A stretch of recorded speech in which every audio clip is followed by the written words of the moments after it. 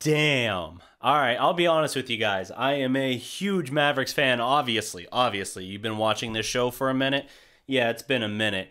I did not see this coming. I did not see the Dallas Mavericks going into Milwaukee one game after losing Luka Doncic for the next 2 weeks at least, and you factor in a horribly deflating loss to the Miami Heat.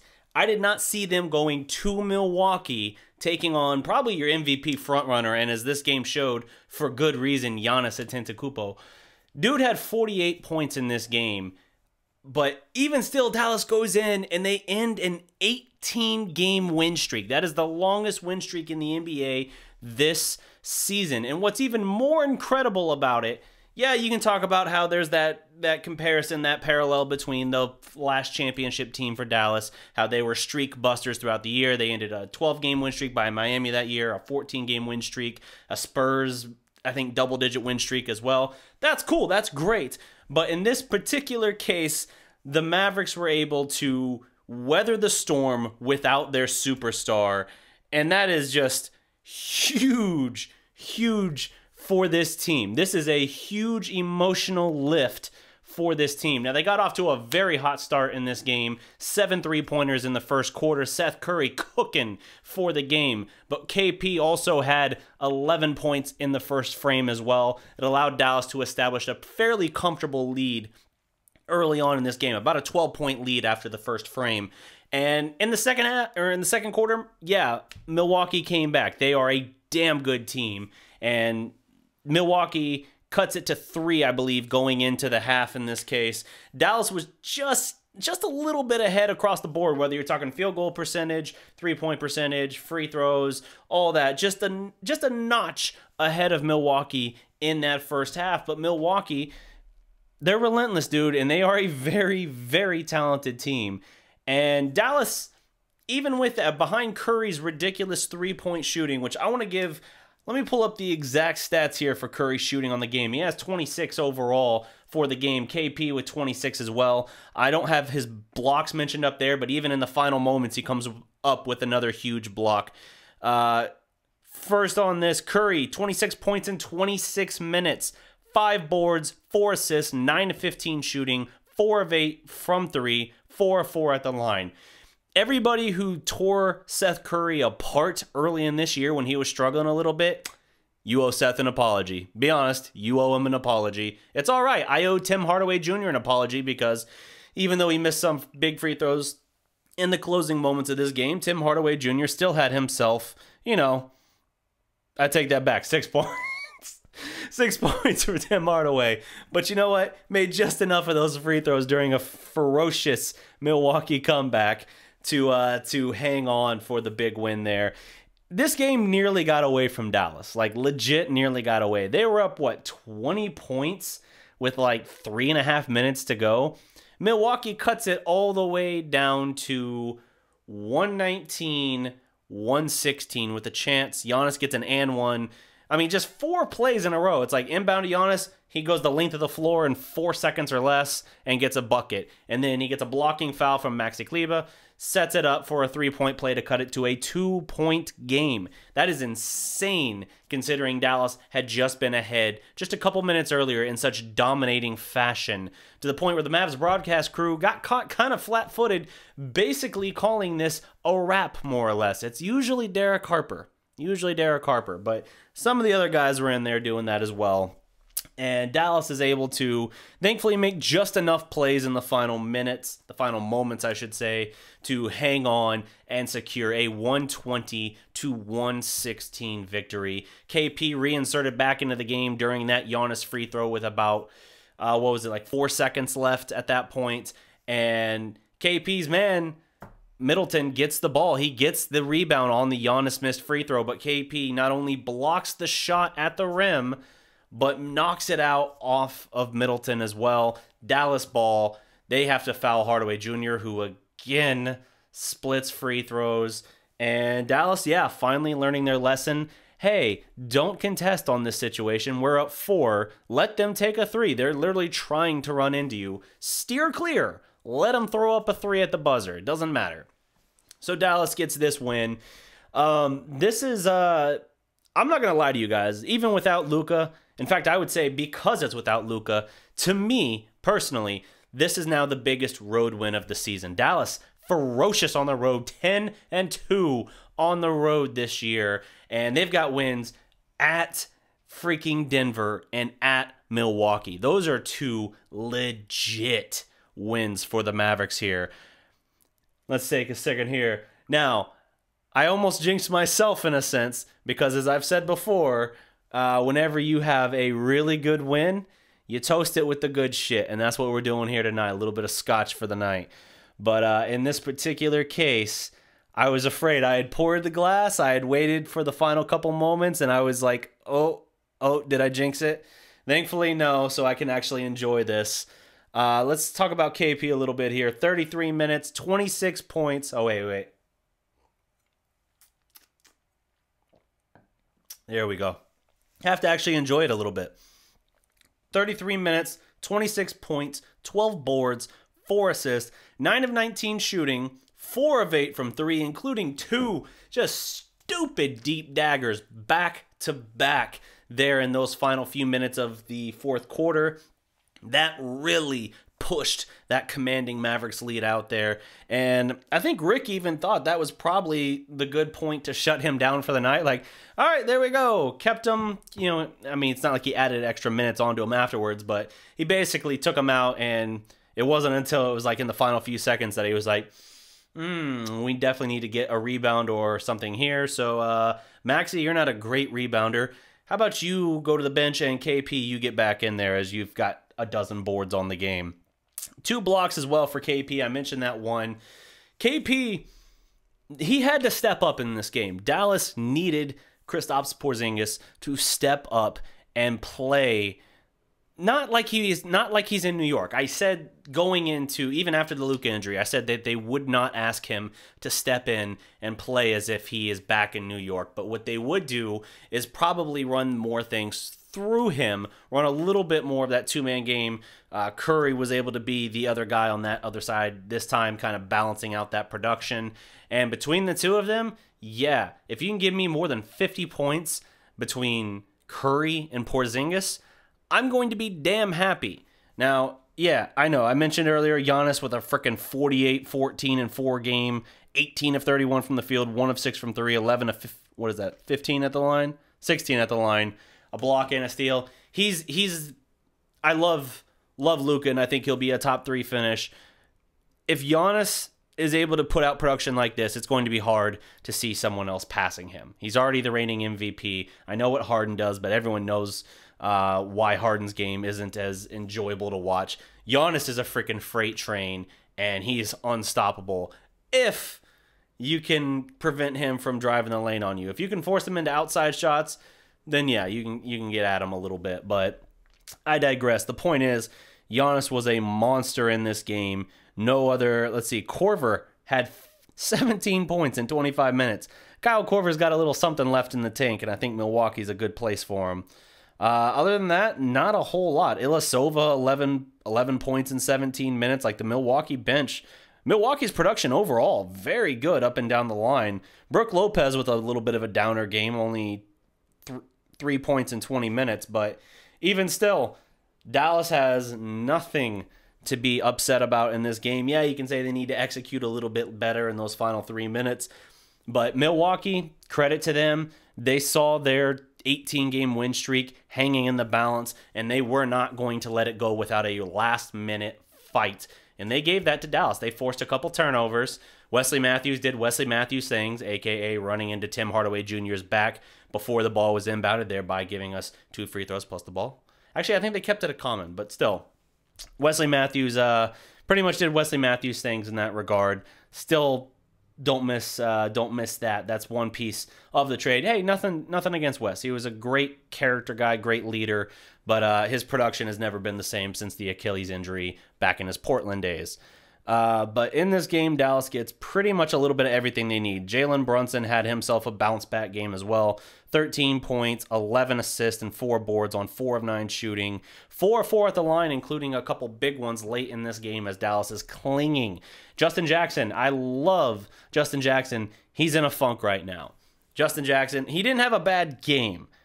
7 points in 17 minutes. The part that's going to stand out to a lot of people, however, is going to be the fact that he missed 2 straight free throws when Dallas was reeling late in this game. And it kind of breathed life into the Milwaukee Charge because they come right back down in rapid fashion, get a quick bucket, and then Hardaway Jr. goes to the line. And it started a whole cycle where Dallas was suddenly backpedaling. Dallas had been near flawless at the foul line going in. They end up 22 of 27 at the line on the game. And in this case, let's see, Hardaway missed 2 and Jackson missed 2. So 4 of those 5 misses came within the final 30 seconds. That is very telling here. This team still has a little bit of an issue with clutch free throws, but Jalen Brunson knocks his down for what it's worth, has himself a nice game in that regard. Let me take a look here.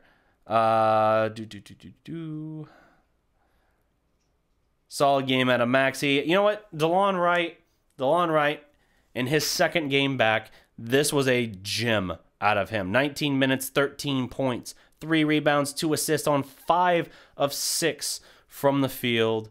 1 of 1 on threes, 2 for 2 at the line, a block, and 4 steals. DeLon Wright. That dude is an unsung hero in this game. We might look at Porzingis and Curry, and Dodo had himself a great game. I was talking on Twitter earlier with Rangers King, and he said, hey, this game pretty much settles the Dodo versus Justin Jackson thing, the starter question and debate. I agree. And although I admit I pushed very hard for Justin Jackson, I always did say my issue, and I freely admit this, I did not think that Dodo could add a quality 3-point shot to his game, and so I said he's all defense with none of the 3-point shooting ability. He can't be 3-and-D without the 3. And he's raised his bar a little bit this season. In fact, I want to take a look real quick here in real time at what exactly his 3-point percentage is on the year now. Let me see here. I don't know how quickly they update these after the game, but his 3-point percentage this season, he's shooting still the same, 33.3%. Again, I don't know if this latest game is updated in, but he's shooting over 33%. So a third of his shots, literally from 3, have been going in this year. Considering he's a career 30.7% 3-point shooter, that is a slight tick up. And he's getting more of those quality looks in a game, so it's making a bigger impact. His defensive energy and all of that is also very, very good for the Mavericks and has made a sizable difference for the team this year. Let's see here. For Finney-Smith, 6 of 11 from the field, 3 of 5 from 3, 0 of 1 at the line, but he also gets a block. 35 minutes. That's a pretty sizable effort he was asked to take on, but I feel like he handled it pretty well, all things considered.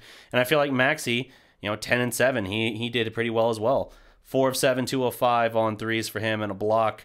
I know he had Giannis coming at him like a freight train, but I do think Maxey had a pretty solid game on the quiet side there of that spectrum. So yeah, this is a very quality win for the Mavericks.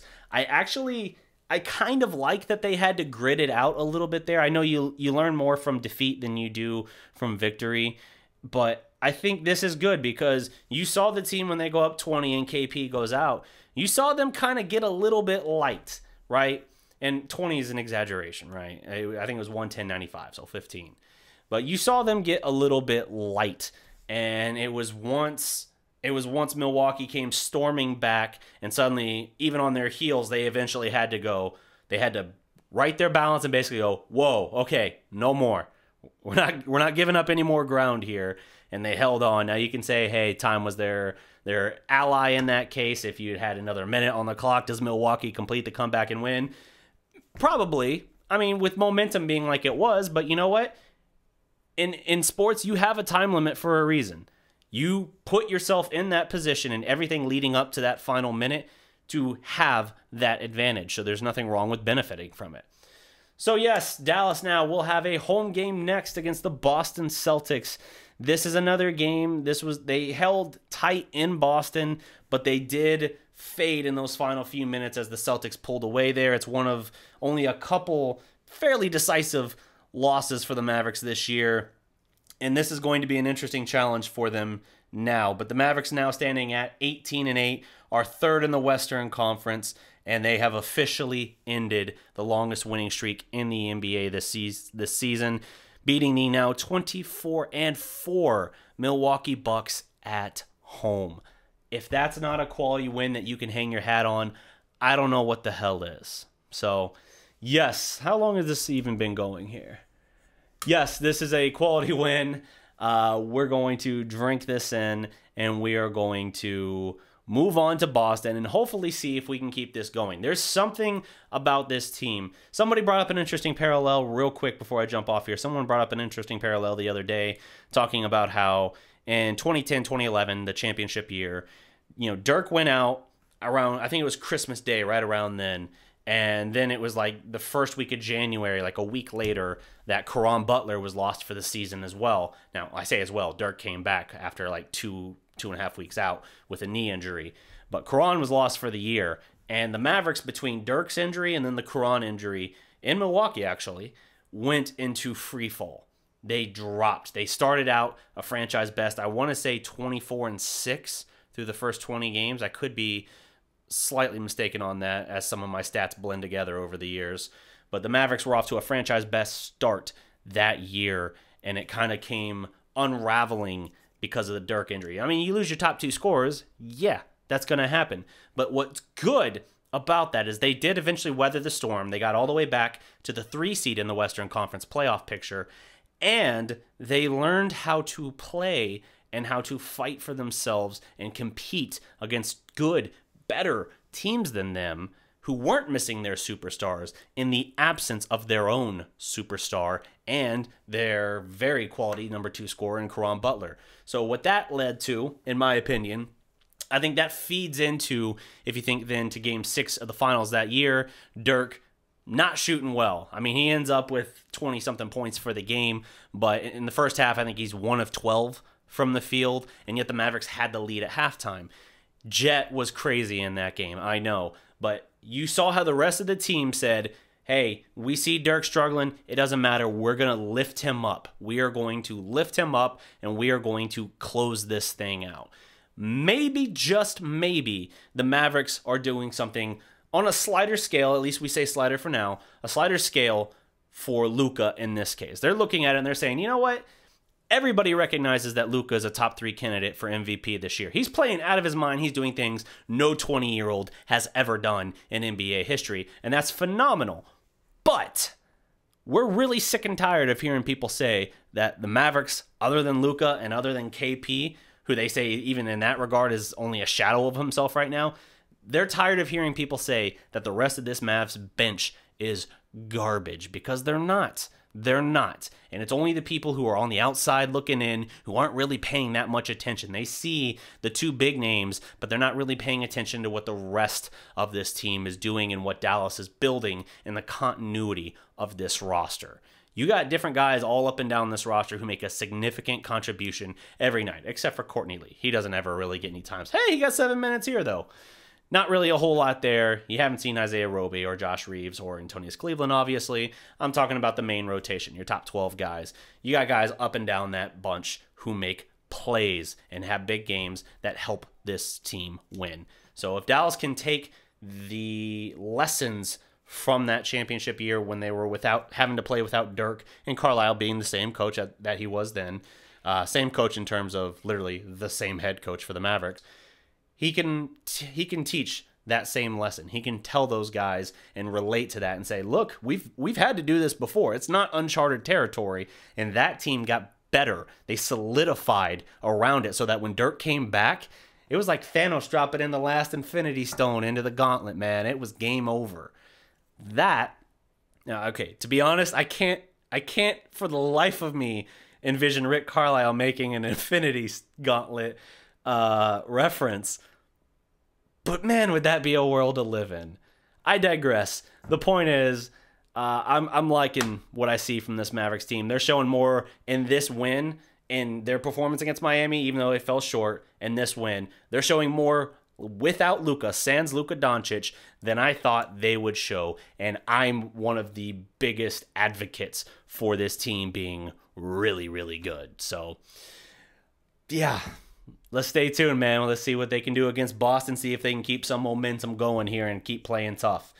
But that's my time, guys. I'm DDP. Don't forget to like this video, leave a comment below, subscribe to the Dallas Prospect, and until next time, remember, every legend was once a prospect. Peace.